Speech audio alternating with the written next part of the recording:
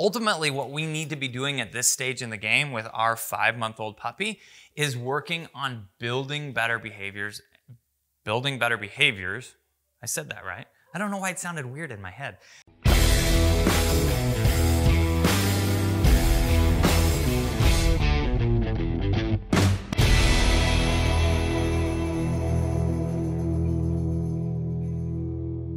All right, everybody, we are back for another video with Shock. Shock is 5 months old and she has just crested into that zone of a little bit more rambunctiousness. To begin with, she was super cooperative, super willing to work and please all the time. And now we're seeing this I want more kind of attitude. And I know that a lot of folks that are developing young puppies are seeing the same thing, somewhere in that 4 to 6 month range, depending on your dog's personality.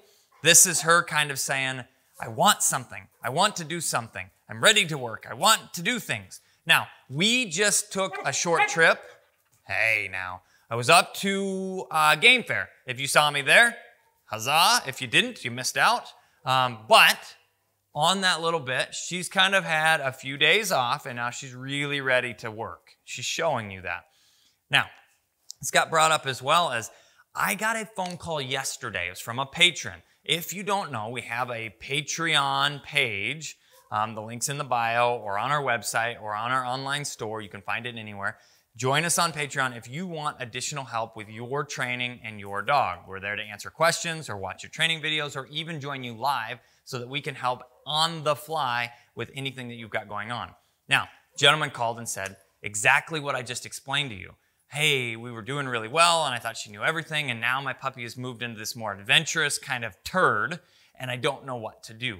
Well, he has a few young children just like we do, and Aiden says that Puppy Shock is his favorite dog in the whole world because they love to run around and play chase and everything else. That gets her really worked up, it gets him really worked up, and then nobody is careful enough. And ultimately what we need to be doing at this stage in the game with our 5-month-old puppy is working on building better behaviors. Building better behaviors. I said that right. I don't know why it sounded weird in my head.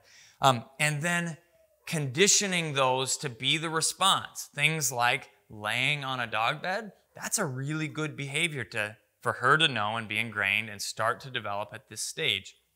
We've already clicker trained that.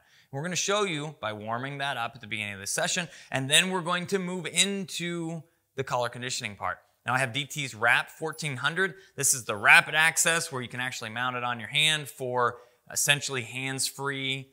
You've got this button up here.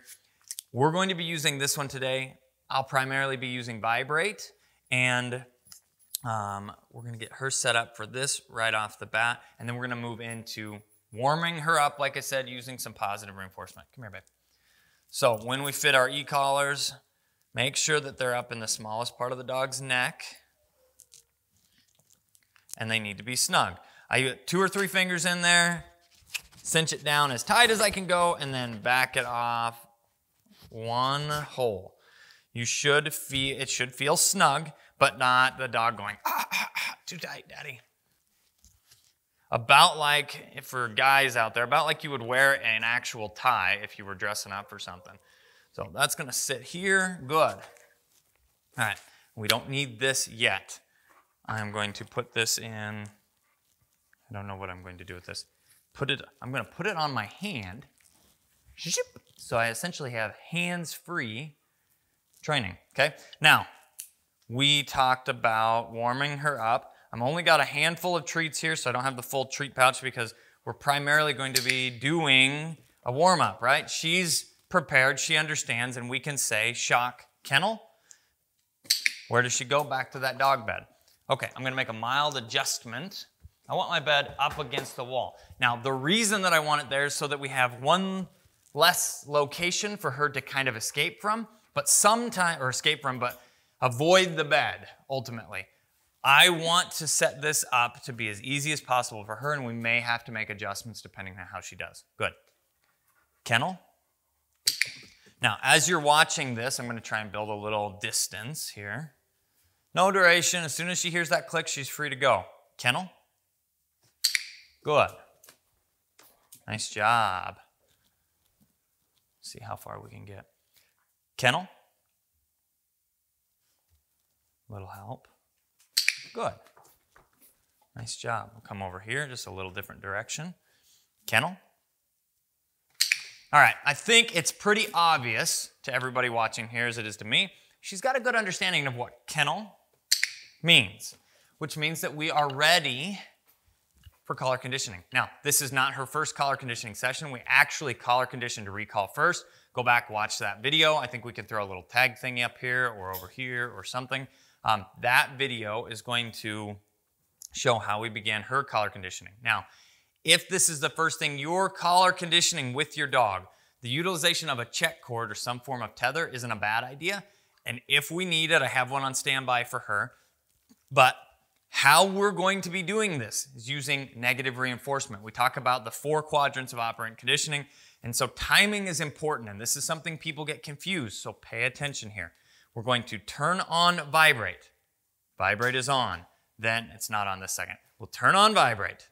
We will ask, just like we were doing there, kennel, and then as soon as she complies, gets on the dog bed, vibrate shuts off. Even if that means we have to help her a little bit, that's fine. We're helping her to understand how to shut vibrate off by doing something that she already knows. We're not using the collar to teach. Key thing there, okay? Just reinforce behaviors that we want to see more often. All right, so here's the first rep. I'm going to do my best to hand up here so you can see on and off with the collar, all right? Good. Clicker goes away. That's another common question. Do I need to be clicking with the e-collar? No, you do not. But if your dog is willing to eat food rewards still or some sort of treat, she's already eaten breakfast this morning, so I'm actually using the training bites or training treats instead of dog food, which would be what we normally use. So, kennel. Look at her. She's a little like, what's going on? Kennel. Good. Shuts off as soon as she's on that bed. Throw her another treat. Good job. That's what we want to see. And we're going to do another rep. Kennel. Good girl. Nice job. Again, as soon as the collar shuts off, the whole thing is done. The fact that she was on and then hopped off, not a big deal. Okay? Kennel. Good. Allowing her to think a little bit, right? You guys saw that. You can see the second I raise my hand, she kind of like, whoa, what is that? The vibrate, she's feeling it. She knows it's there. And then shuts off the second she gets over to the dog bed. Shot. Kennel. Good. Just making sure she's paying attention. Nice job, baby girl. Okay, collar's on again. Shock. Kennel. Good. I held my ask of the cue a second longer because there was a bit of distraction over here, and if it becomes a bigger distraction, we'll eliminate it. So, kennel. Good. Nice job. Just shorten that distance up, making sure she's ready and closer. And we'll work to more distance down the road here. Okay, come on. Oh. Kennel. Good girl. Okay. Now she's making this look fairly easy, fairly straightforward, and it should be if you have the proper groundwork laid out. Follow along with her videos, watch all of the steps or the other playlists. You can go to Standing Stone Kennels on YouTube here, click on our playlist section, and you can see that we have, I think, 7 series now that we show step by step, 8 weeks to 12 months old, excuse me. All of the things that we do with different puppies. And a lot of times people ask, hey, the order isn't exactly the same. No, the order fits that dog's personality and what they needed to learn at that time. That's what I recommend you do. Find the dog that fits what you're looking for or what your dog acts like. Try and match things up that way. Hey, hey, hey, hey, hey. We're going to do another one. Kennel.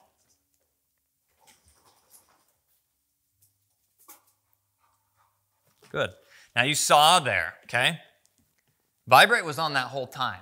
Vibrate is enough to pull her attention, kind of, until there was a bigger distraction. So there's going to be more later, but she saw a fly and she went, oh, I'm going to go get that, and then was able to come back here and shut the collar off. The collar stayed on the entire time until she was to the dog bed.